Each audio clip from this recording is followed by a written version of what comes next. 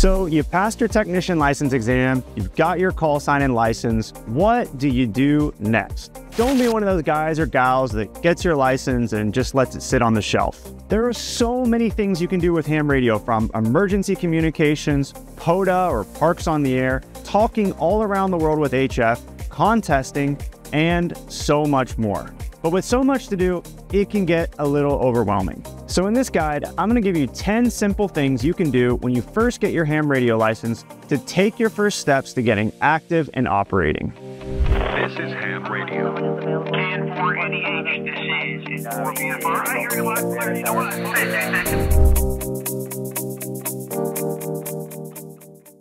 what? Starting out with number 1, buying a handheld ham radio. Now, I'm guessing a lot of you already bought a handheld ham radio, but if you waited until getting your license, now is the time to pull the trigger. For your first handheld ham radio, we don't recommend getting something super pricey. Just get something easy to use and affordable to get started, like a Baofeng or a Yaesu FT65R. Either one of these is great and it won't break the bank. Then, once you know what parts of the hobby you want to explore, you can always upgrade later. If you want a little extra help deciding, check out our full guide to the top 5 handheld radios. Number 2, make your first contact on simplex.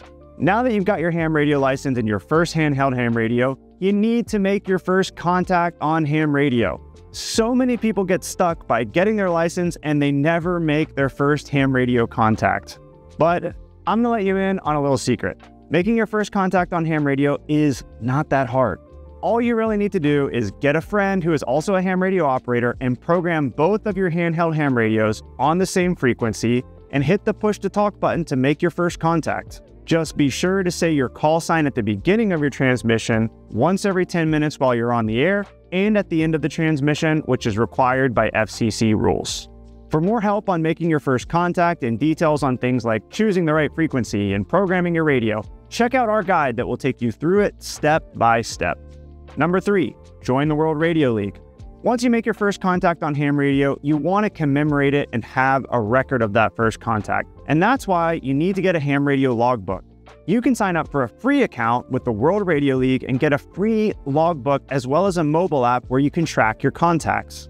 To log your contact, all you have to do is put in the call sign of the other operator and the frequency of the contact that you made. Now, logging will become much more fun as you get more advanced with ham radio and you start operating HF or doing POTA, parks on the air, contesting, etc. But having your first contact is an achievement you don't want to miss, so get it in the log. World Radio League also has tons of other great features you can grow into for finding POTA and SOTA sites near you, finding other hams, asking questions in the community, searching for call signs, joining contests, and more. And all this is available on the mobile app as well. Number 4, get a band plan.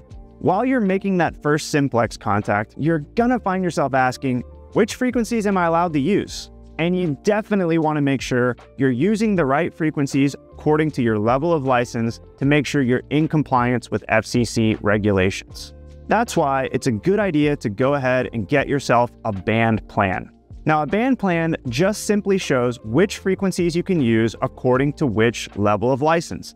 It also tells you which modes of operation you can use on those frequencies, like CW, voice, digital, and more. With a level 1 technician license, you're going to notice that most of your privileges are on the frequency ranges known as VHF or UHF, which are best for local communications. You'll also have some limited privileges on HF or high frequency, which is used for long-range communications. HF contact can be especially fun because they allow direct radio-to-radio contact all around the world. We'll cover more on that in a moment. The most important thing is to get your band plan so that you know your frequencies and privileges. You always want to operate legally to avoid any awkward situations or fines. We'll include a link to a free band plan PDF and a band plan poster if you want to have a high-quality physical copy of your band plan. Number 5, make a contact on a local repeater. With a handheld ham radio, you usually get a couple of miles of range. But what if you want to extend your range around your local community? Your technician license also lets you communicate via a repeater. A ham radio repeater is a ham radio transmitter and receiver that is usually placed on a tower or a tall building.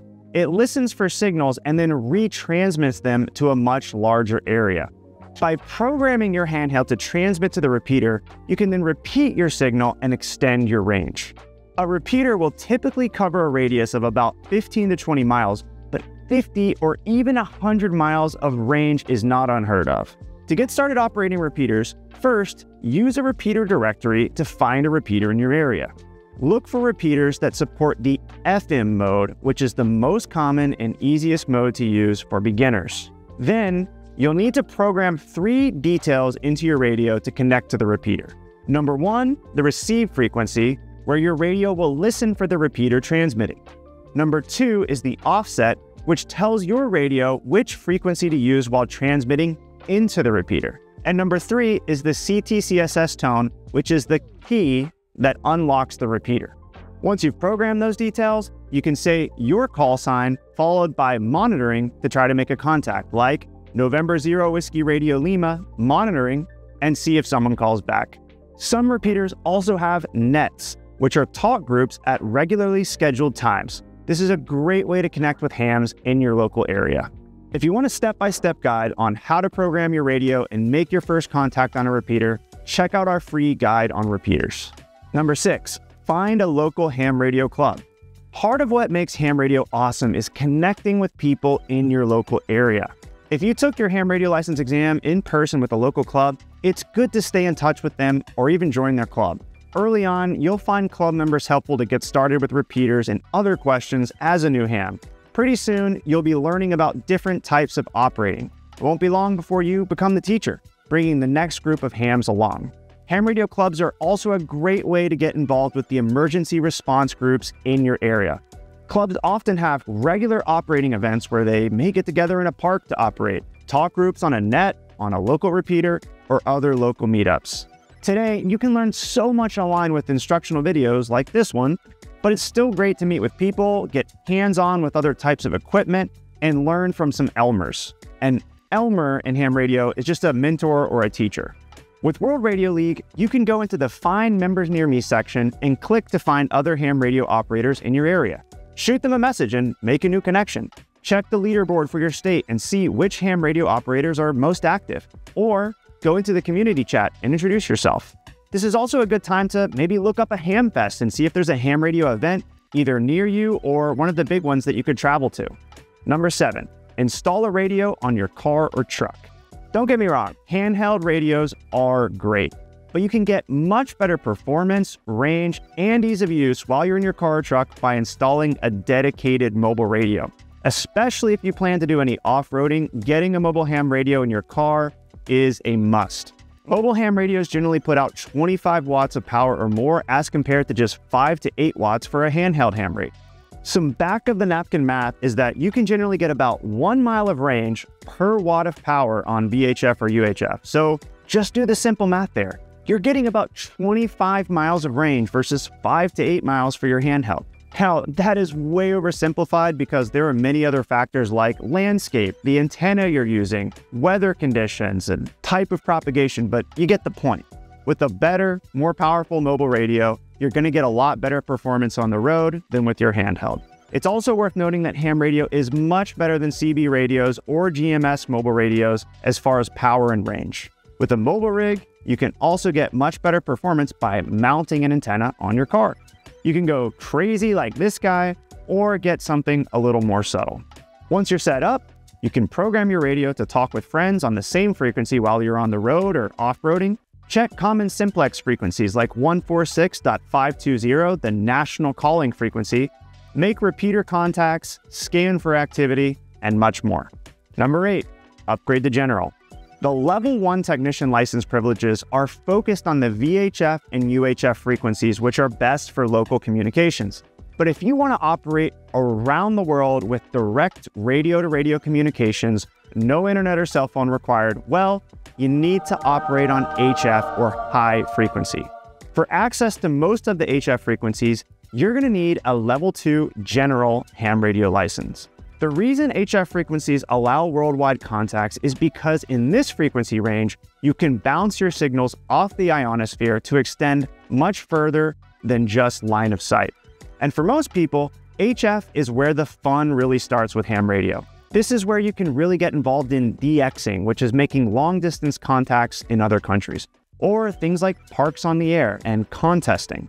In an emergency situation, HF can be vital for long-range backup communications. If you've already passed the technician exam, the general exam is not much more difficult. Just get on your ham radio prep app and knock out a lesson or two a day, and the exam readiness dashboard will tell you when you're ready to take your test. Plus, you get video lessons along with that, so you're learning as you study. Number 9, get on HF as a technician. It is worth mentioning that you can operate HF as a technician licensee, so you don't have to wait until you get your general license. Let's go back to our band plan. With technician, you get HF voice privileges on the 10-meter band, and a band, again, is just a range of frequencies between 28.300 and 28.500 megahertz. So if you want to go ahead and rip off the Band-Aid and buy your first HF radio, check out our guide on the top 5 HF radios for beginners. You'll also need a new antenna, and you could build or buy this one. We've got guides on both. If you're ready to build a dipole for less than $100, or you just want to buy a great starter antenna, check out the links with the video. Number 10, operate on the magic 6-meter band. There is another type of interesting operating available to technicians, which is operating on the 6-meter band. Hams call 6 meters the magic band. One minute you might be making a 6-meter contact with your neighbor, then the atmosphere changes and you can hear a ham 1,500 miles away. That's because the 6-meter band sits right between the VHF frequencies and the HF frequencies, meaning it has some properties of both. So on the same band you can make simplex and repeater contacts on, you can also make DX contacts with other countries. On 6 meters, you can bounce your signals off the atmosphere, jump the equator with trans-equatorial propagation, or TEP. There's also tropospheric ducting, where your signal rides the pockets of hot air to propagate long ranges, and you can even make a contact by bouncing your signals off the moon with Earth-Moon-Earth bounce. And on 6 meters, you can start operating FT8 with the WSJTX software, which is one of the most popular digital modes right now. Most popular HF radios like the ICOM 7300 will work on 6 meters, and many mobile VHF and UHF focused radios will also support 6 meters. Check your radio specs, but if you really want to get the most out of 6 meters, I recommend getting a 100-watt HF ham radio that also supports 6 meters. Another tip when operating 6 meters is to use a directional antenna, which is an antenna that points signals in one direction like a Yagi. Once you've got your equipment set up, have some fun, make some contacts, and experiment to see what you can do. A bonus number 11 here for technicians is satellite operations. With your ham radio technician license, you can also make contacts with satellites. You might be surprised to learn that there are dozens of ham radio satellites orbiting the Earth that act like repeaters for ham radio. And you don't need a big, powerful radio to make a contact with the satellite. You can use a handheld ham radio with 5 to 8 watts and a directional antenna like a Yagi in order to make satellite contact. In order to make a satellite contact, first, set up your handheld radio connected to a Yagi antenna. Then, research upcoming satellite passes that will be within your range. Program your radio just like you would for a repeater, using the transmit frequency, offset, and CT/CSS tones. Then, as the satellite passes overhead, point your Yagi antenna in the direction you expect the satellite to be. Listen for other hams calling on the satellite and answer them, or make your own call by saying your call sign in grid square. Your grid square is just a 4 or 6 digit locator for your location. Operating satellites is one of the more fun and experimental parts of the amateur radio hobby that can open up huge opportunities for learning new skills. We'll add a more in-depth guide on satellite contacts soon. So there you have it. Those are some great ways to get started operating as a technician licensee. Remember, ham radio license is just permission to use ham radio and ham radio frequencies, but you really start learning when you get hands-on. So get out there and make your first contact with a handheld. Get active on a local repeater. Then find some areas of the hobby you're interested in and keep learning and progressing.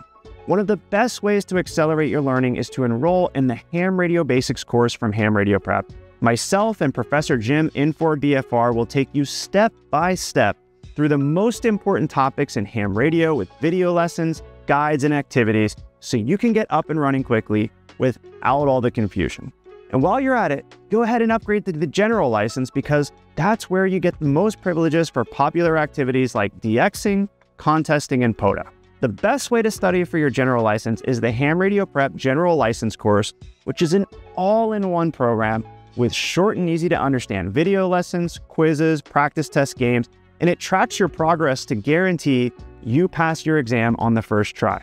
Plus, you're actually learning the material with video guides instead of just taking endless quizzes. So download the Ham Radio Prep mobile app or sign up at hamradioprep.com to get started. This is James, November 0 Whiskey Radio Lima, saying 73, and we hope to hear you on the air soon. My favorite thing about Ham Radio Prep is the overall organization and structure of the material. The video lesson, backed up by a written lesson, reinforces the material immediately, followed by practice tests. Your explanations are phenomenal. The way you keep everything simple and the way you organize the question, you really cannot not learn. Definitely the videos and the mobile app, because mobile app I could sit down anytime I had just a minute or two, I could still get a few questions in. Stop stressing yourself. Do what you need to do. Use the app. Take the test. We've helped over 60,000 students get their US FCC amateur radio license, and we can help you too, no matter your age or educational background. Go to www.hamradioprep.com and try a free lesson today.